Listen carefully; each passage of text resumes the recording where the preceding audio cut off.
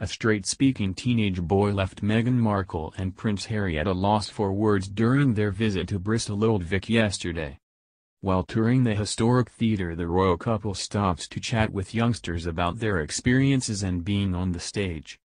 One young lad surprised them when he blurted out, "You can't just be effing around on stage while chatting about acting." The couple are taken aback by the outburst, but take it in their stride and do not make a big deal out of the unusual exchange. Meghan's eyes widen before she starts to laugh and tucks her hair behind her ear, before looking over to husband Harry briefly. Prince Harry bends over and puts his hands on his knees while smiling, clearly not taking the swear word too seriously. The teenager, who is wearing earphones around his neck, continues chatting away while Meghan and Harry compose themselves and the short clip ends. Meghan and Harry also spoke with a teenage girl, who appears to be explaining about a past production of Anton Chekhov's The Cherry Orchard. Former actress the Duchess of Sussex asks the girl, "When did you get into that?" The teenager takes a few moments to think about her answer, and then replies, "Oh, last year." During the visit yesterday, the Duke and Duchess were taken on a tour of the theatre by Tom Morris, artistic director. Viewing an exhibition about the history of sound in the theatre, they watched a group of young people demonstrate how things have progressed.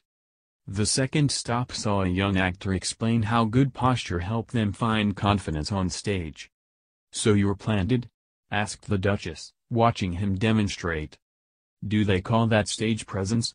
Prince Harry added, smiling at his wife. Meeting a small group of teenagers, the Duke and Duchess quizzed them about how drama helped them. When told that it was a good creative outlet from concentrating at school, the Duke empathized, "It's quite hard sitting in a classroom being told what you should be interested in, whereas this is more than a hobby, isn't it? It runs in your blood." In the main theatre, the royal couple spent a few minutes watching a theatre group rehearsing lines from King Lear. Invited to speak to them on the stage, the Duchess, who was wearing a silk chiffon Oscar de la Renta midi dress, priced at around £2,000, told them, "You were great, by the way," before asking about how they were involved in drama. Back in the foyer, the royal couple clapped and cheered on the ensemble from the Bristol Old Vic Young Company, who sang a song from their new play Hercules, which explores what it means to be a man. Before they left, Harry and Meghan unveiled a plaque to commemorate the newly refurbished theatre, nodding along to a speech in which Tom Morris emphasized the importance of arts in the community. The royals also dropped in on a workshop attended by local school children, which is part of Bristol Old Vic's outreach program. Although Meghan spent 10 years working in television, her background is in theatre, and she has a double major in theatre and international relations from Northwestern University. Meghan volunteered at a performing arts after-school program for children in underprivileged school districts in Los Angeles. Earlier this year, Meghan was officially announced as patron of the National Theatre, a post previously held by the Queen for 45 years.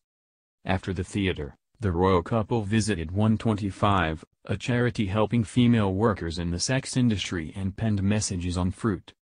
Meghan and Harry were making up food parcels to be handed out to female sex workers when the Duchess was struck by the idea to add her own personal touch.